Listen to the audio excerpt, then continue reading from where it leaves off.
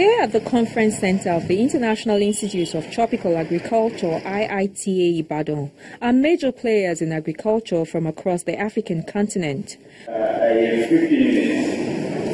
They are worried that low yield, absence of mechanization as a result of poor funding have hampered productivity in the agriculture sector. Then at 12 weeks we give. Some of these experts believe if yield remains as low as currently obtainable, Africa faces very hard times ahead as population is projected to double by 2050.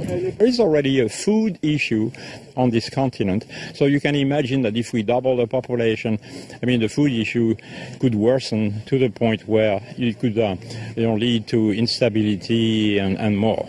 So it's very important for Africa, but it's very important for the world that we manage to feed this exploding population. For some of the participants here, small farmers must be encouraged to form clusters and embrace mechanization. We care about the disadvantaged, especially the smallholder farmers, because unless you lift those out of poverty, there may not be real development.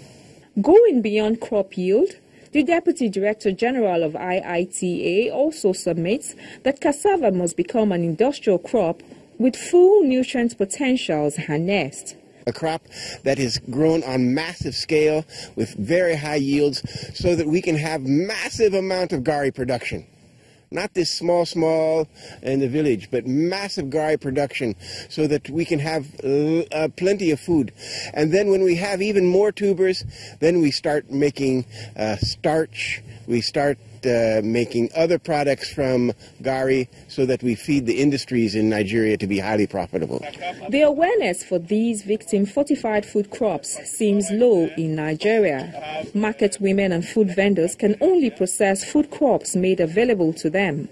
In the light of this, government at all levels and other stakeholders must step up efforts to create awareness and improve access for farmers.